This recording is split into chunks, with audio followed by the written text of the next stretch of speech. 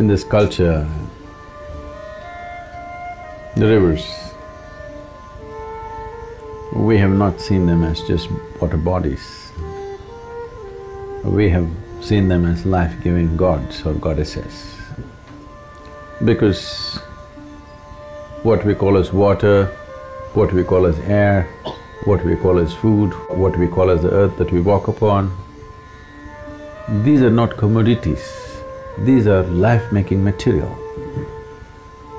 In this culture, we never worshipped unknown gods somewhere.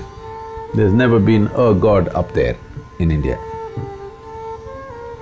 All the gods that we worship are people who walked this geography at some time. Whether you take Shiva or Rama or Krishna, whatever, they all walked this land, went through trials and tribulations that every human being goes through and much more. What you call as Mahabharata is one great turmoil from beginning to end, ending in a terrible, disastrous war. But still, one man remained untouched, actively involved, but untouched. So it is for that that we worship them, not because of their success, not because of some miraculous powers. They all were normal births for their mothers. Nobody landed from the sky. And they walked this land like all of us, went through everything that all of us go through and much more. But still we worship them because they remained untouched. In many ways, a river represents that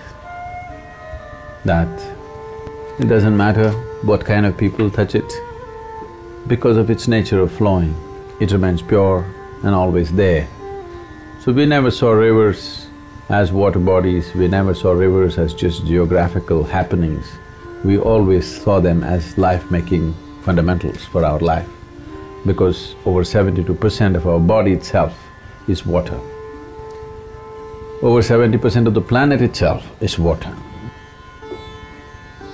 So having said this, the fundamental science about transcending or transforming human life is called bhuta shuddhi, that is cleansing of the five elements.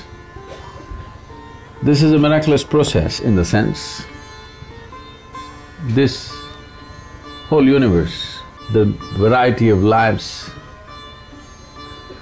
and forms everywhere, all this has been created just with five elements, not with 5 million, just 5.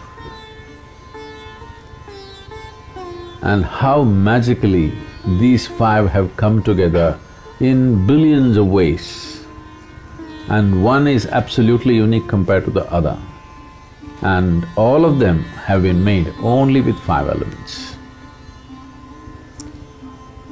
So, if one wants to transcend their own physical nature, the most fundamental and the most effective way of doing this is going through the process of bhuta shuddhi. The whole yogic science is an evolution out of bhuta shuddhi process, that is doing things with your elements.